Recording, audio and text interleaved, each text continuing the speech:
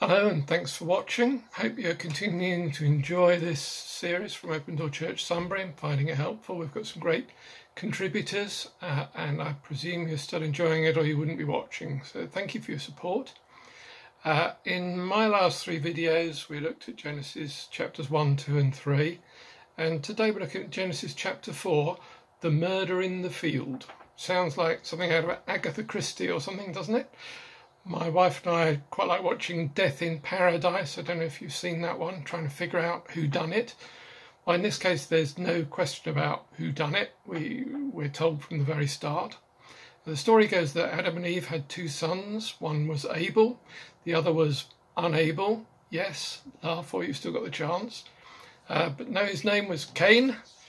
Not that sort. Oops.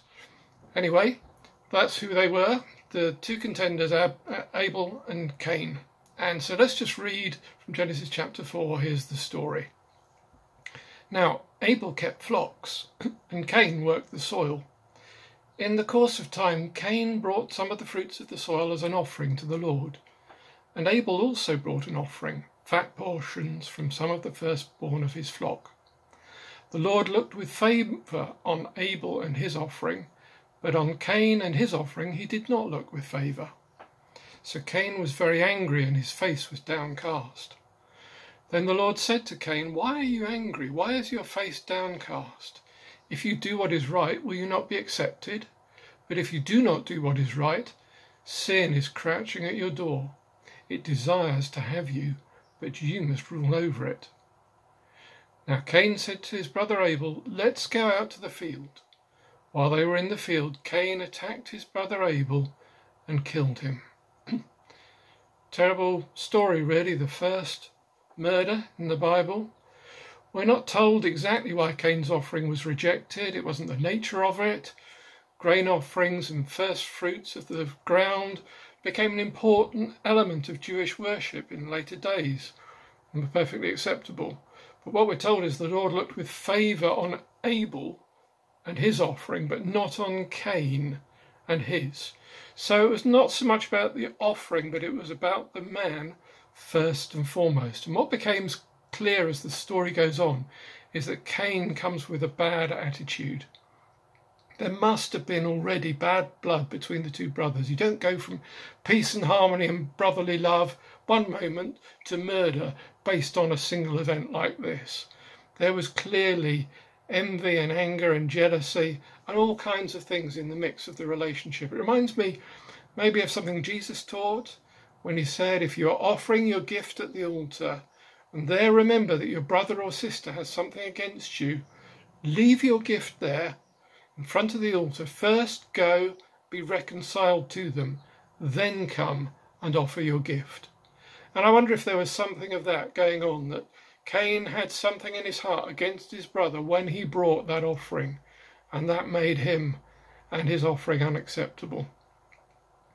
And we can see Cain's bad attitude in his response, not in remorse, not with a teachable attitude, wanting to learn how he can please God, but with anger and jealousy. And anger and jealousy that's directed not at God, but at his brother, which makes no sense. It's not Abel's fault that Cain was rejected. But he lures Abel away and kills him in the field where he can do it secretly, where there's nobody else to help. So we see three things, I think, in this story. Firstly, bad attitude leads to bad behaviour.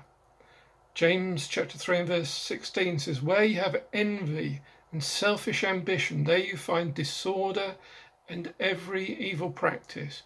Just as good attitude leads to good behaviour, so bad attitude leads to bad. Stephen Covey, in his book The 7 Habits of Highly Effective People, said this: "Sow a thought, reap an action. Sow an action, reap a habit. Sow a habit, reap a character. Sow a character, reap a destiny." And it's so true. What we think is what we become. What we fill our minds with comes out in how we behave. We can't control the things that happen to us, but we can control how we respond to them and the attitude with which we approach them. And then we see that bad attitude has consequences. Cain effectively loses his life. It's not just Abel who loses his life, but Cain loses the life that he had, the fruitfulness, the opportunity to engage with God and be friends, if you like. And sadly today there is a man dead and there's an ex-police officer in jail in Minnesota who's lost everything, lost his job, his career, his marriage, his reputation, his freedom, all because of a bad attitude, a racist attitude, which also led to murder. Bad attitude leads to consequences. Kenneth E. Bailey says you can pig out on righteousness with no side effects. I think that's great. Pig out on righteousness, but bad attitude has consequences. In the last chapter, we saw how Eve's desire for the fruit led her into bad behaviour.